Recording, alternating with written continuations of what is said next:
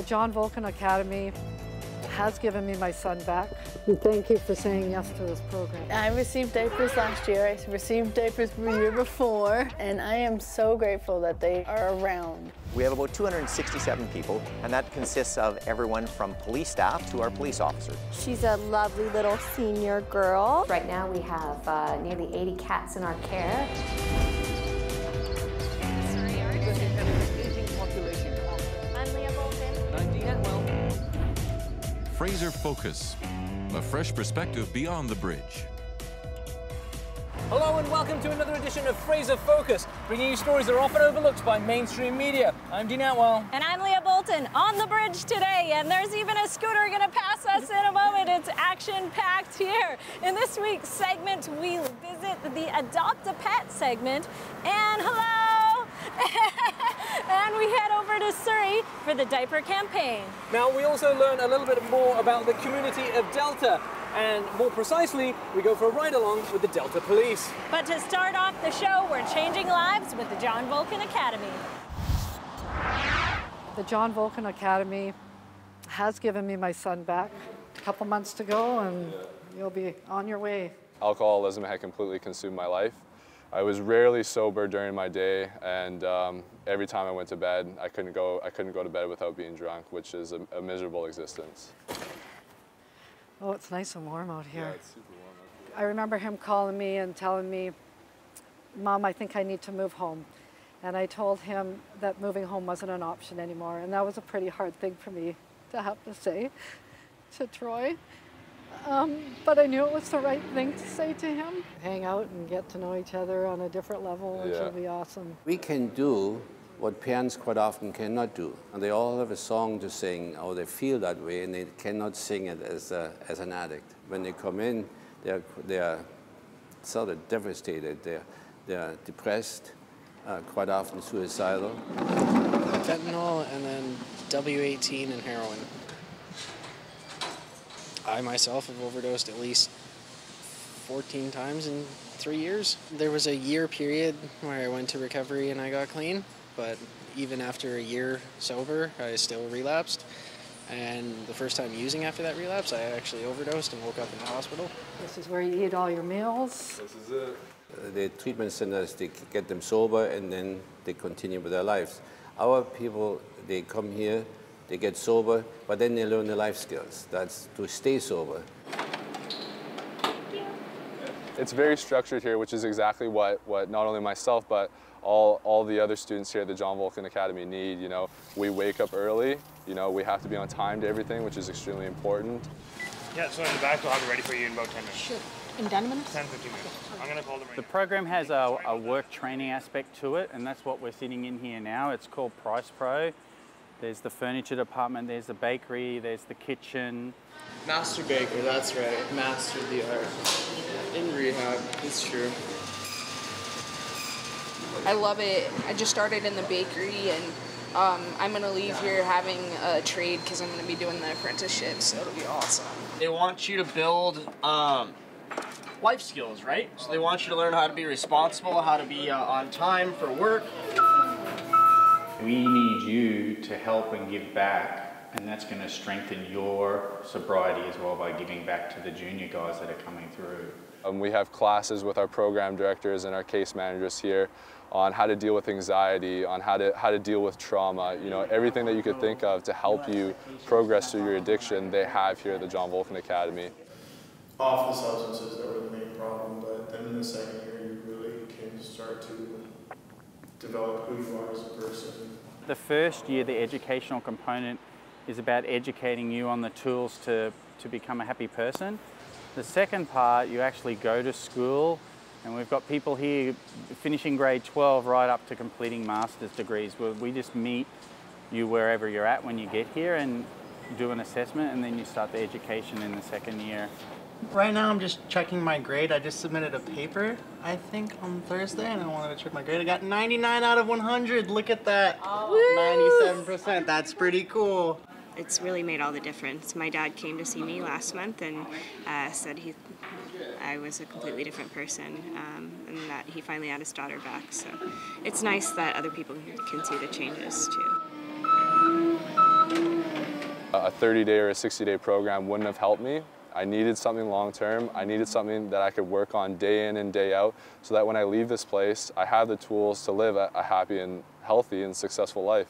Cousins, everybody's rooting for you. And are they all coming to the grad, or? It's allowed us time to heal, recover, and to grow as a family all together, and no more missing pieces. I love him so much. Thank you for saying yes to this program. Yeah, no worries. These are the kind of solutions we need to make a difference, one step at a time. That's right, it's all about making a difference, and we continue on with that theme as we take a closer look at the diaper campaign. We'll be right back. That's it? Just one box? Just one box, and that's why we decided we need to launch another diaper campaign.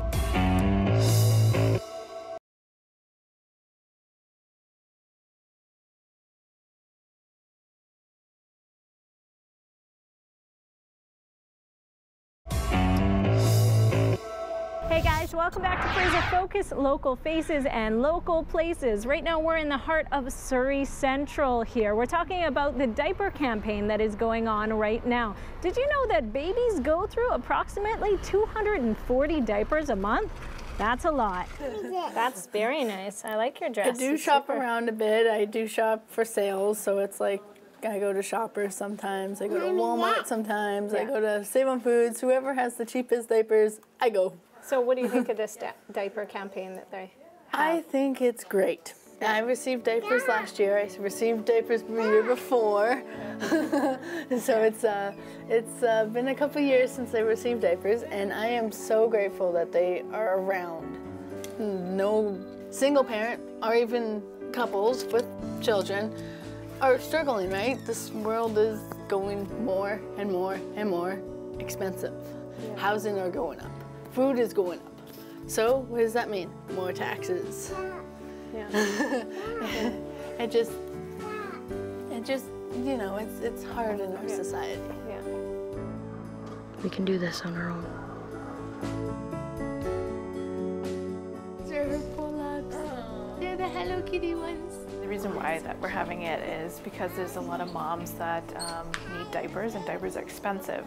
A lot of moms that come to us have to decide between either buying food or buying diapers. It's rent or diapers. Yeah, rent or diapers, food or diapers, and we want them to have both. I'm glad that you guys are here for the diaper campaign, because if it wasn't for you guys, if it wasn't for the Surrey Food Bank, where would I be? We're going to have lots of diapers for moms who need them. That's awesome, because as we know, we're not getting them in the center as much as we probably should, and a lot of people don't think about diapers. That's it? Just one box? Just one box, and that's why we decided we need to launch another diaper campaign this year, because it's something that every new mom needs, and it's something that's really in demand for the women that come in here. So we're going to head to Shoppers. Yeah, let's do it. Gonna pick up diapers. In 2015, when I became the owner of the store, I was contacted by my other colleague who was involved at the time to raise the diapers and nappies. So when Amanda called me, immediately my response was absolutely. Yeah. You know, my only concern was how much I could raise, because I wanted to raise as many as I could for the women in Surrey. So, but I, jumped on board and really tried my best to help get those donations out there. And I could feel that too. When I was on the phone, I was like, wow, Richard, like, he's really, there was like no convincing. I was like, well, yeah, this is important. We need to do this, right? The area can be quite challenging, but, we do have lots of people who struggle, like who generally do struggle. It's great to be able to help them and get through hard times. Do you want to put it on top of this one, maybe? Thank you. There you go. Thank you. You can help in 3 ways. So one would be if you go onto our Facebook page, Surrey Women's Centre Facebook page, and share the diaper post 5 times. Every 5 shares, Shoppers will donate a box of diapers. Second is e-cards. So we're going to be sending emails out, and if you can forward the diaper email to 5 friends. And then third option, if you happen to have a box of diapers lying around that you don't need anymore, or if you want to go buy diapers and bring them in, we are here. You can drop them off here, and we will make sure they go to a mom and a baby who needs them. And let me tell you, if it's past the 18th, they'll still take it. Yep. Yeah, that is for sure. Yeah. So I'm going on vacation this week. Well, next week is still good too. Awesome. We will take them. Yeah. This is my way. I want to keep her safe, and I want her to have a happy home. with Mom. The diaper campaign is running online until August 18th. We'll be right back here on Fraser Focus in a moment.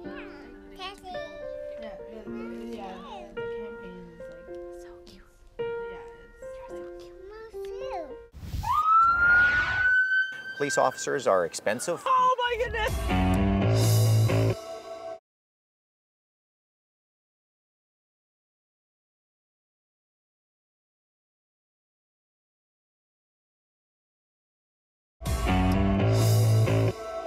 Welcome back to Fraser Focus. We're here in Delta, which lies on the most southwestern side of the Fraser River. We're here to learn more about policing and community block watch. And we're also going to be taking our work experience student, Cassandra, along for the ride. Let's go. So these are police badges from various different, so you'll see my shoulder flash here is Delta Police. So there's various different ones from all over the world and all over Canada. So we have about 267 people working in the Delta Police Department, actually about 260 people to be frank, with the Delta Police Department. And that consists of everyone from police staff who are non-sworn to our police officers who are sworn officers.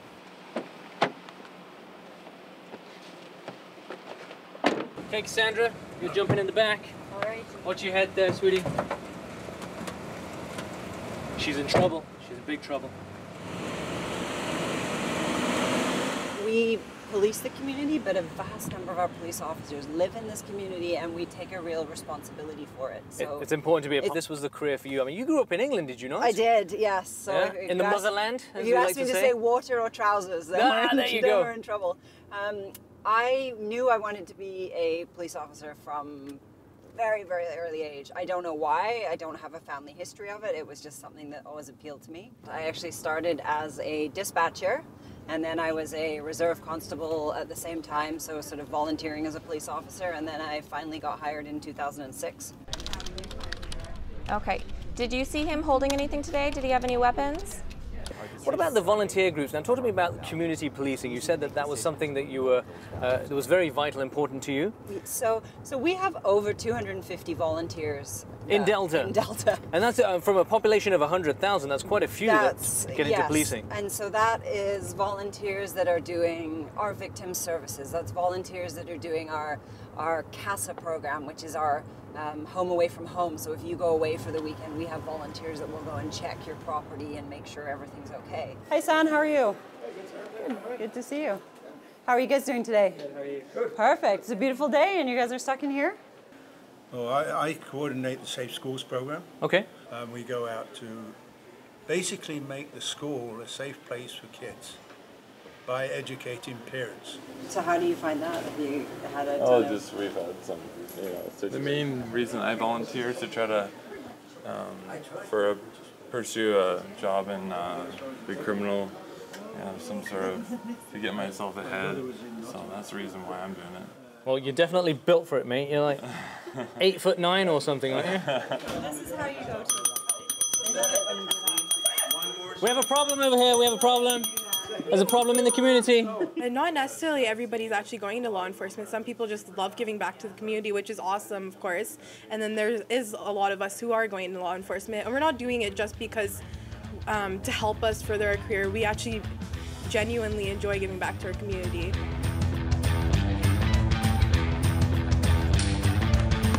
Police officers are expensive. They are hard to be able to fund in a municipality, so you have to have tiers of policing, make sure the right person is doing the right job. So it's important for us to have that partnership for people to be able to come forward, work with us, be a team, be a partnership, that we can actually solve problems together.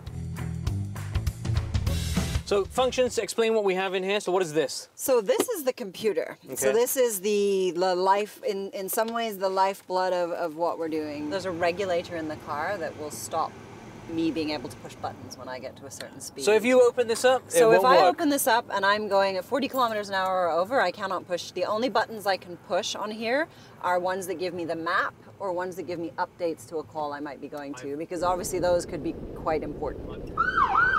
Yeah. And then there's that one, and then my particular favorite, which we do to each other when someone walks in front of the car.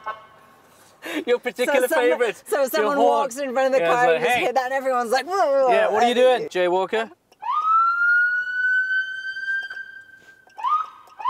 So one thing that's always a surprise for people is what the back of a police car looks like. You'll see here it's a hard plastic seat. There's no comfort. No creature comforts back here. There's no door handles, obviously, for obvious reasons. We don't want our people jumping out again.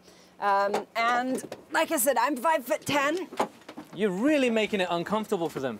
And it's and part of that is we don't want, if you're handcuffed, we don't want you sliding or moving around. Yeah. Well, I feel safer already. You're watching Fraser Focus. More local stories when we return. Those are some of my low ones. I can't get that low.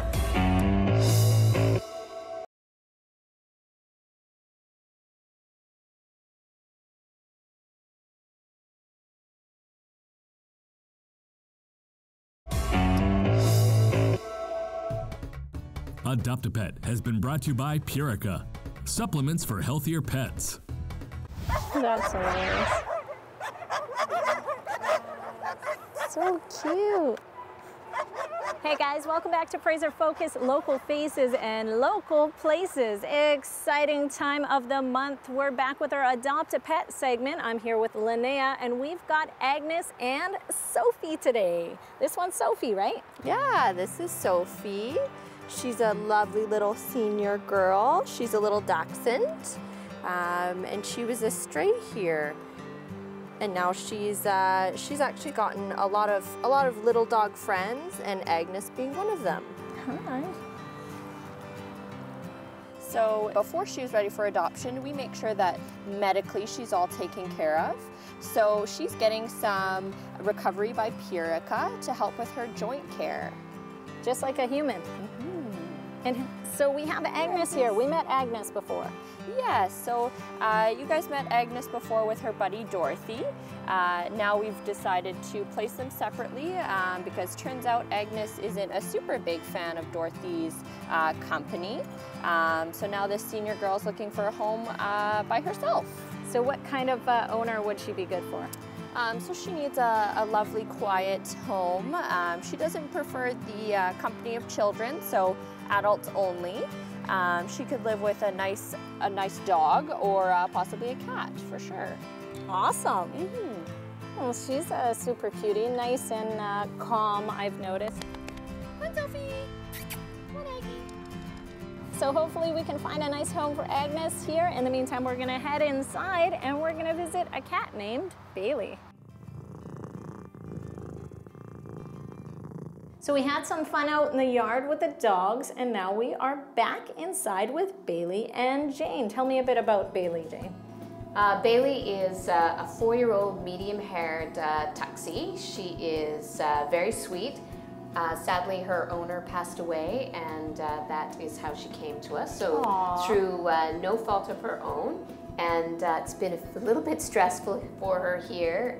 So she's really looking to get into a nice, quiet home where she can have some space to settle down and be a lovable cat.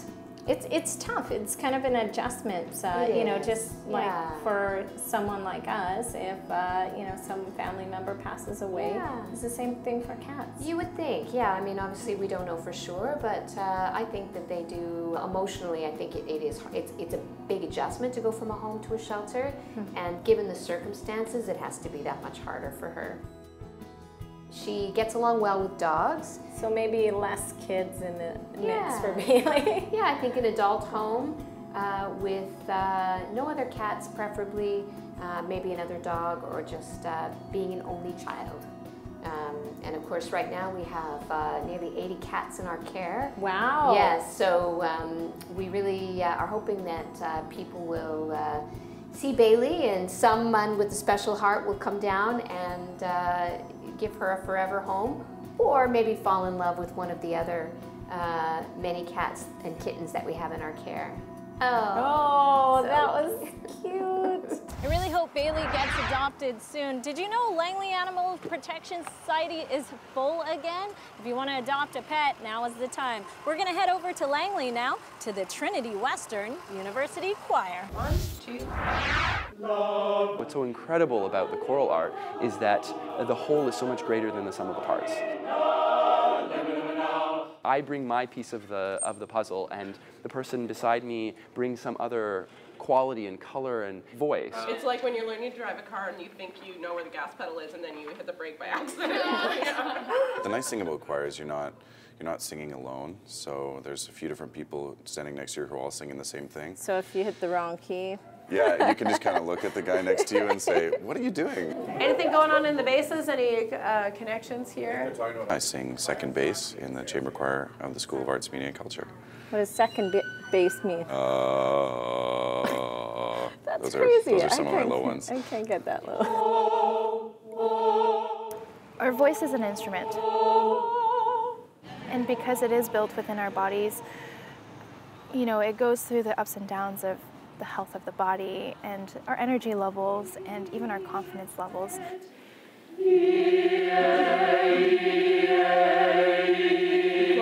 Choirs all together, you know, you need a whole bunch of team players to be able to create that. It's not really a solo gig. That's true.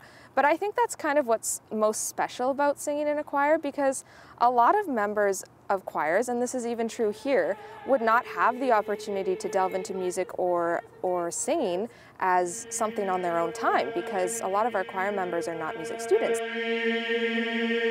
I'm actually in business. I've had friends that have sung in choir the whole time I've been at university, and about partway through my university career I thought I'd play some instruments, and a lot of my family members sing, but I've never done that, so I decided to try it out, and I loved it ever since.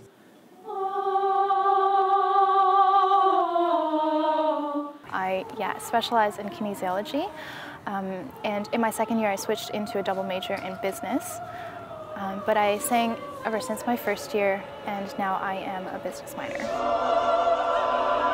Aren't they making you want to sing, Dean? I think I'm going to save that for another episode, Leah. I'm going to hold you to that, you know that.